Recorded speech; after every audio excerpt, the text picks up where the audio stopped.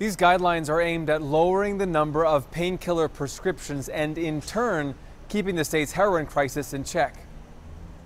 It's a terrible, terrible problem. Governor Wolf unveiled the guidelines, flanked by the state's top health leaders. He says various state medical boards approved the guidelines, which at this point are just voluntary for doctors.